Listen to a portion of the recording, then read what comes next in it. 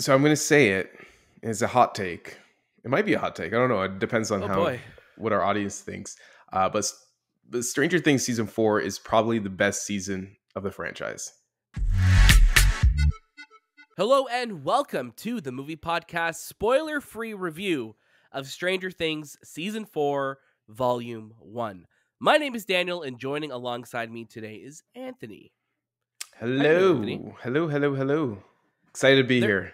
There is no Shabazz on this episode. We did lose him to the Upside Down, so Yeah, he's we stuck don't know there. when he'll be back. Maybe he'll be back some point. We don't know. We're not going to go rescue him. He's on his No. own. We're not going to go rescue him. Like I said, this is our spoiler-free review of Stranger Things 4. Netflix was so kind to send us the first 7 episodes of the show that you'll all be able to check out later this week. It's crazy to have Stranger Things back in the world. This is a show that we, again, when I think back to the earlier days of the movie podcast, back in 2019, we spoke a lot about season 3 when that came out. I think our show was only a couple months old at that point, but here we are 3 years later, finally getting season 4, and we'll let you know if it was worth the wait or not. Because as always, you can catch a brand new episode of the Movie Podcast every single Monday. And watch out throughout the week for our review episodes and all the latest movies and series, just like this one. Make sure you follow us at The Movie Podcast on Instagram, Twitter, TikTok, and Letterboxd. And don't forget to leave us a review on Apple Podcasts, Spotify, Discord, and write into the show at hello@TheMoviePodcast.ca. Now, you may be wondering, hey, Daniel, you said every single Monday, but there's no episode today. No, this is in service of our normal Monday episode. This is our Stranger Things episode today. We will be going back to our weekly episodes next week, and maybe Shay will find his way back from the Upside Down by then. What do you think, Anthony? Hopefully he makes it out, you know? We're not counting on it. No. We're not counting on it, though.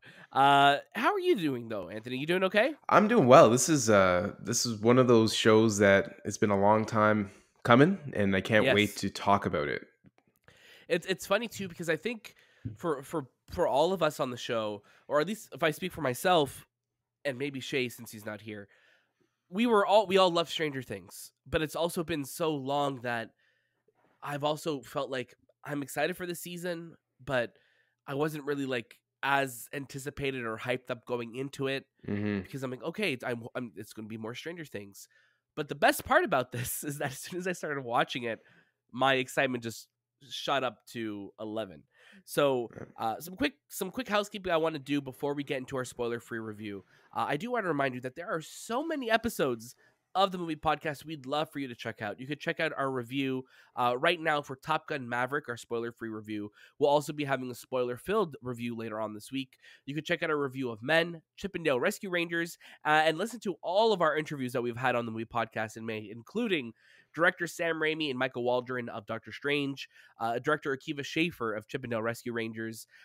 You could check out our discussion with the kids in the hall, Dave Foley and Mark McKinney, and Devin Nakota of Sneaker Ella. So there's been so many interviews. We've been so lucky to have so many special guests on the show, and we just want to keep going. So hopefully June we'll continue that momentum, and we'll have a great time. But today's all about Stranger Things Season 4, Volume 1.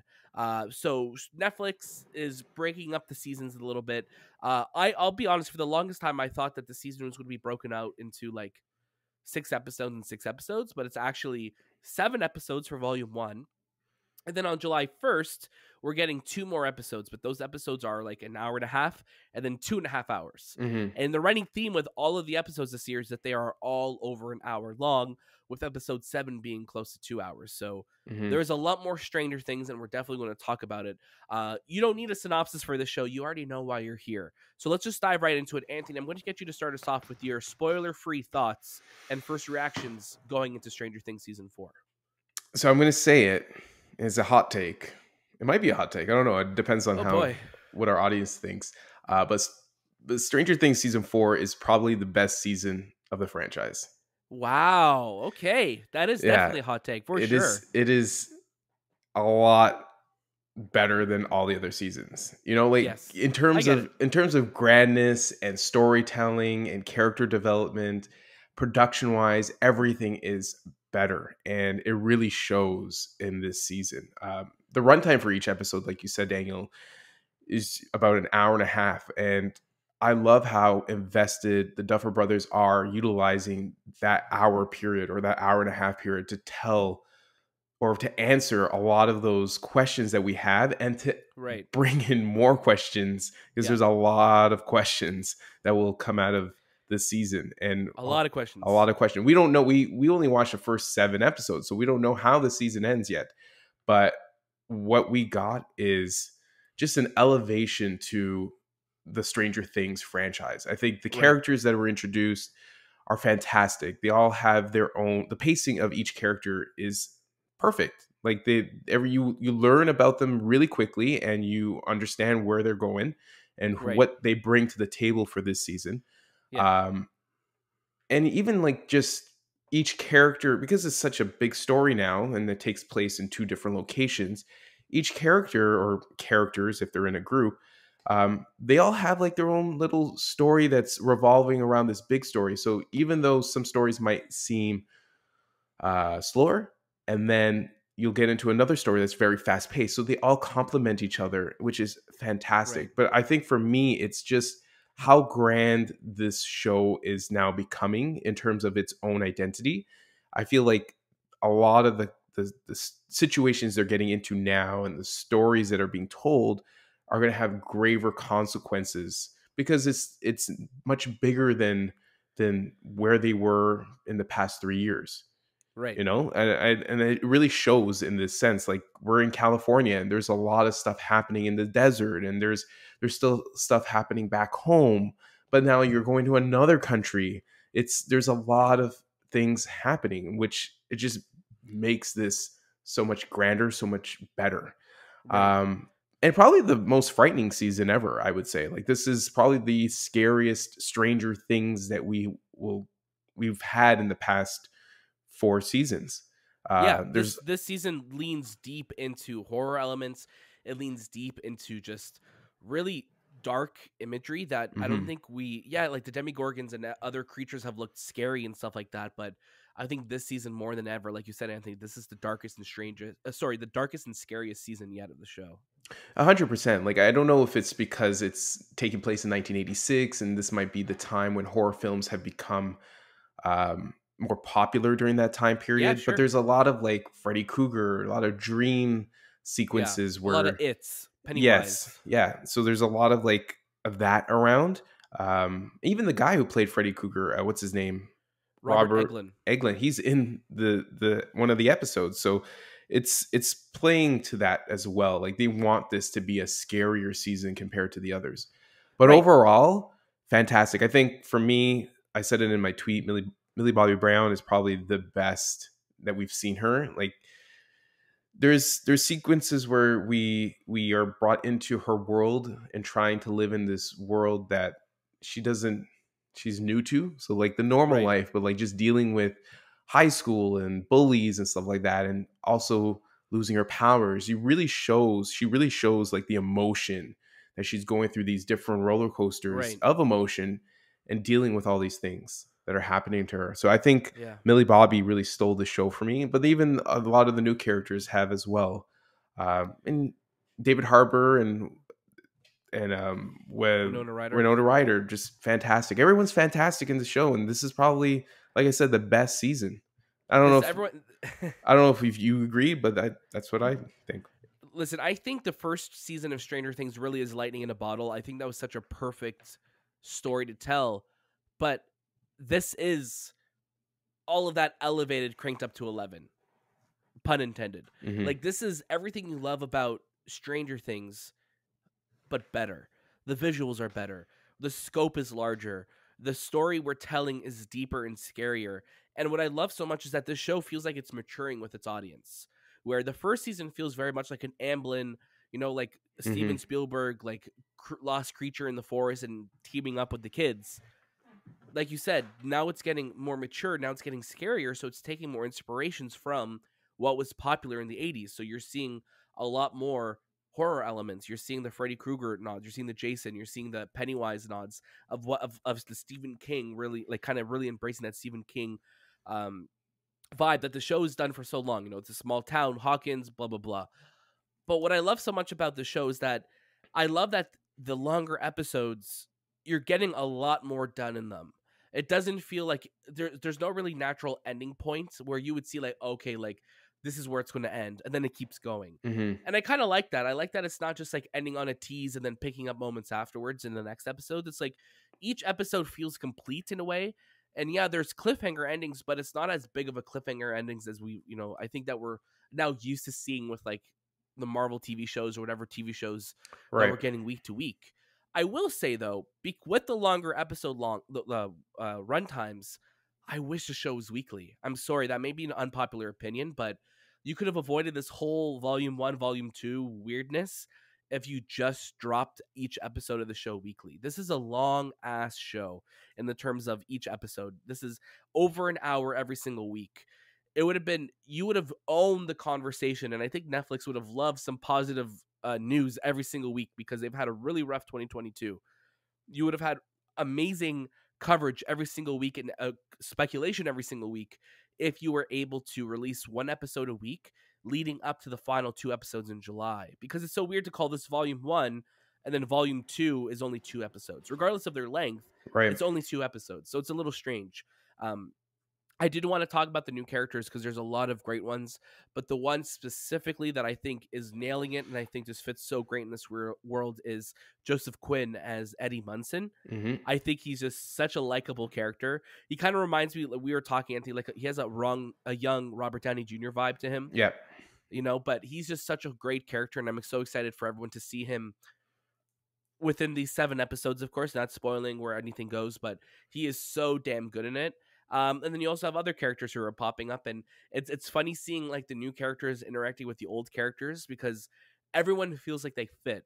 Everyone feels like they're just kind of playing the role and playing like these archetypes that you would see in like 80s movies and things like that, but everyone fits. And like to your saying, like you said, Anthony, with the length, we are so spread out now that it reminds me a lot of the Lord of the Rings, where you have like these different factions of characters where you're like, okay, this is what Frodo and Sam are doing. Okay, now this is what Aragorn and Gimli and Legolas are doing. And then here's what Gandalf is doing. So everyone's kind of spread out. And right when you're thinking, hey, what's 11 up to? Or what's Winona Ryder and I'm saying her actress name instead of Joyce. like Joyce.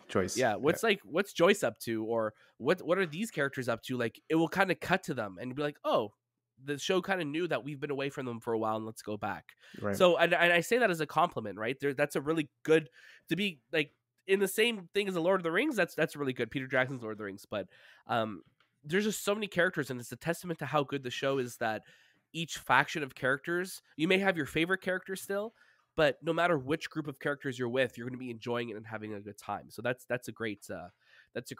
But yeah, man, if they release these weekly, it would have been. The internet would have been owned by Stranger Things for the next like 9 weeks. Yeah, I think it's a shot in their foot, right? They've created this trend, and I think it might not be the best for this series right now, and for Netflix to own the conversation, the internet conversation, in regards to their show and just being, popular again. Because Netflix, is right now in like tough waters, but it's been 3 years since we've had this show. I know, and it's been 3 years. It's been a really long time. The funny thing is, the show picks up right after. Sorry, the third one ends. So you see them in such an older state than compared to what they were previously. It's so shocking to see how these kids have grown up so fast. Yeah, I think they said. I think once the show actually kind of begins, so it's 6 months later. Yeah. But yes. You definitely see like things from right at the ending, and then.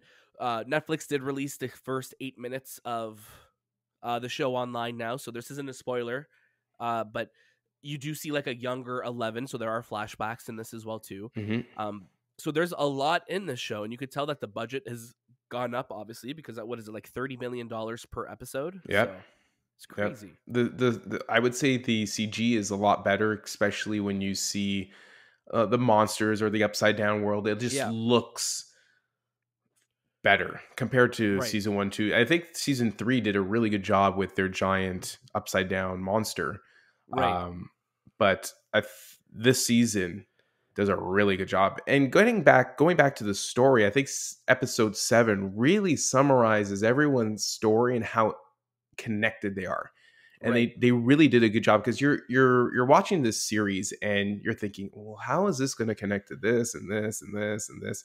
Because there's so many characters and they all have their own path. Right. But episode 7 really ties it with a nice bow tie and delivers it. And we watched it together, and we were like, you know what? That's actually a really good ending to volume 1. Like I'm super interested to see where it goes from there. Yeah, and I was just like, damn it, Netflix, let us watch it all. Like, let us. I wish it all was coming out.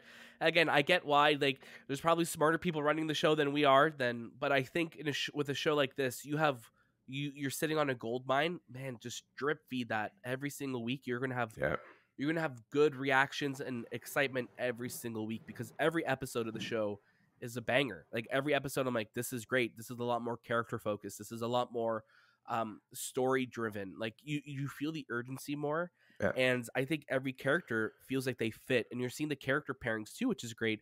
Which reminds me a little bit too of, like, obviously I was talking about Lord of the Rings, but when you look at Infinity War, you're getting character pairings now and people kind of pairing off and doing their own stories. And then you're going to find a way to tie it all together. So the Duffer Brothers are great that they could balance a really big cast, and obviously there's other people, Sean Levy, and the other director this season.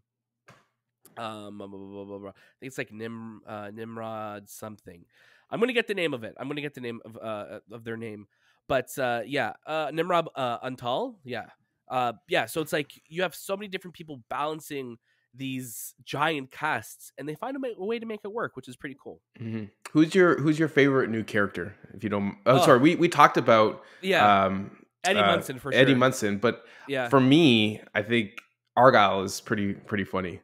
Argyle's great too. He's a comic relief to the group, as well as, I would say, what's her name? Robin. Oh, she's more of a comic relief as well, but Argyle is pretty funny too.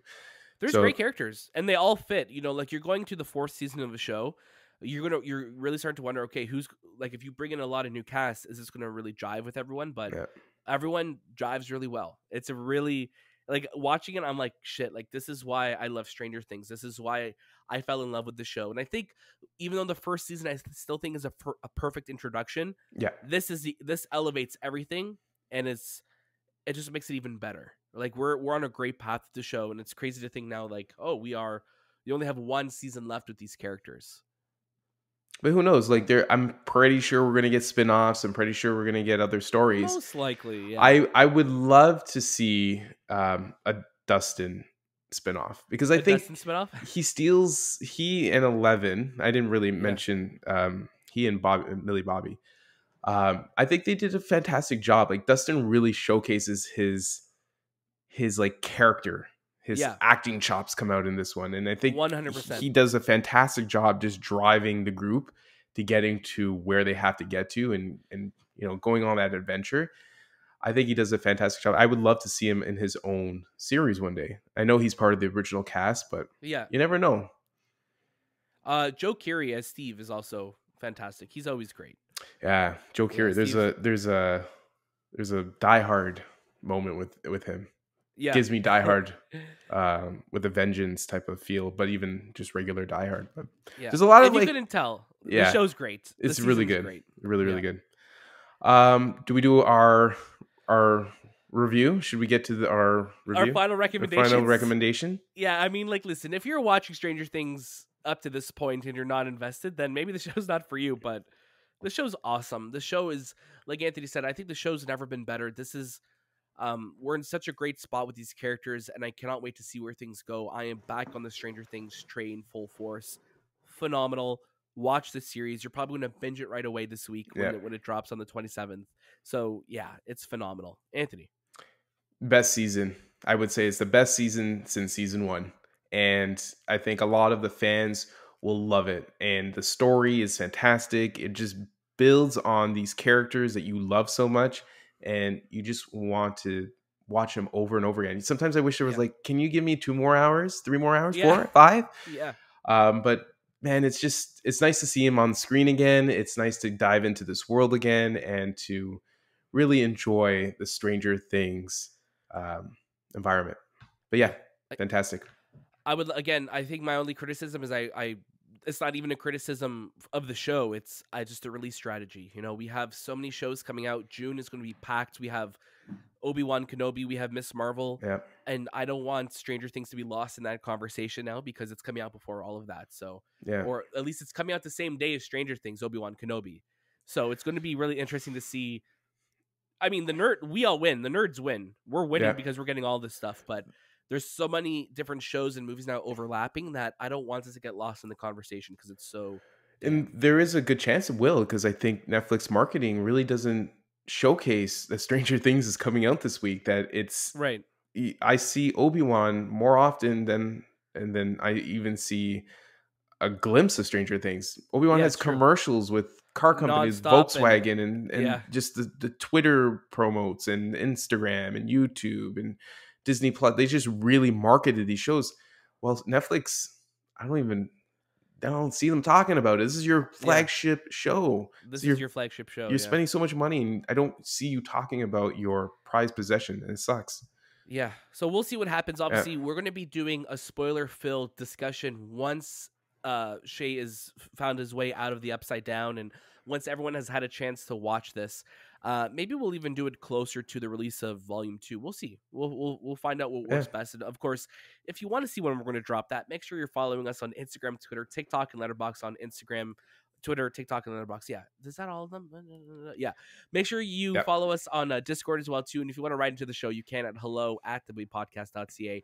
I want to say thank you again to our friends at Netflix Canada for sending us and trusting us with these episodes. It's always interesting with shows that we get early that, you know, we always want to protect people's experiences. So if you've listened this long, obviously we spoke very lightly on story details because we want everyone to enjoy this the way that we got to enjoy this. So hopefully no Monopoly game or no one online spoils it for you. Go and enjoy the show the best you can. And that's always what's tricky when you get all of the season at once, or at least the first volume, is that now it's like a bit of a minefield on the internet of spoilers. So we hope that you get to experience it like the same way we did, with no other spoilers out there. So please enjoy. Stranger Things Season 4 Volume 1 premieres on Netflix this Friday, May 27th, with Volume 1, and then Volume 2 will be out on July 1st with the final 2 episodes. Thank you so much again for listening to this episode of The Movie Podcast. We have lots more reviews coming this week, so you want to make sure you're staying tuned on everything that we're doing on socials. That was this time with The Movie Podcast, and we'll see you next.